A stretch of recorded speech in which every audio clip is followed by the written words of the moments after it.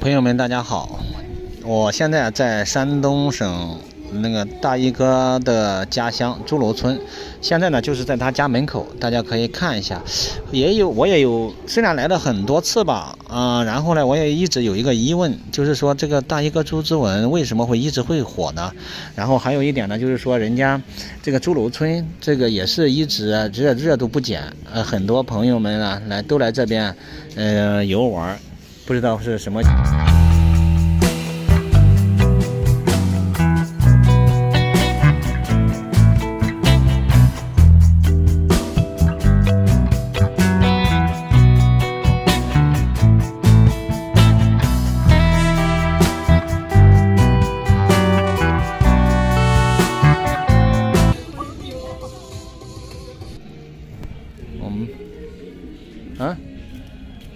你好。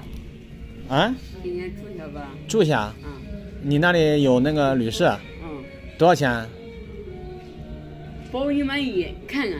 多少钱？就是20-30块钱。20-30块钱哦，那很便宜。就是在那个家里面嘛，哈。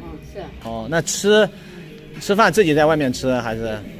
你吃完我也能给你做饭。哦。你吃点做什么饭？行，挺好的。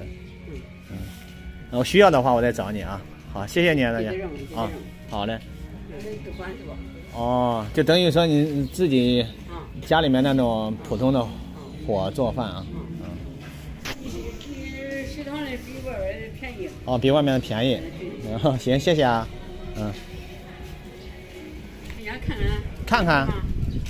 走，大家看。行，看看就看看吧。对，咱出来就是看嘞。对。到哪嘛出来就是看看。对。都可以。对，看看啊。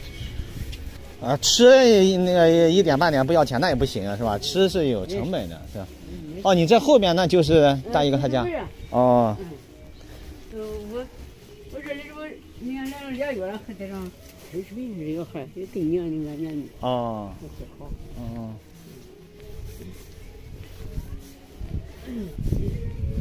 好。这边啊。就自己的房子。你看。就是这样的。挺好的。有人看见了。挺好。20、30。说实话，30块钱。账上有充电的。有充电的。开空调。有空调。挺好。洗找热水烫手，这现在就烫手。有热水洗澡。多少钱这种？还有电扶梯，30块钱。30块钱啊，有电扶梯。对。行，我需要的话我就过来找你啊。行，谢谢你啊。谢谢你啊。对，就是出门的，就是来回的看的、逛的，对，是你说的这很对。行，我先去逛逛啊。好，再见。刚才我在大衣哥他们家门口转的时候，就发现他本地的一个阿姨在问你们需不需要住在这里，然后呢他一直热情的我就是招待我说去他们那里去看看。确实我看了一下，以前也了解过他们这边的这一种现象呢，我觉得能用这种怪现象来说嘛，可能不能，还是或者怎么样呢，对不对？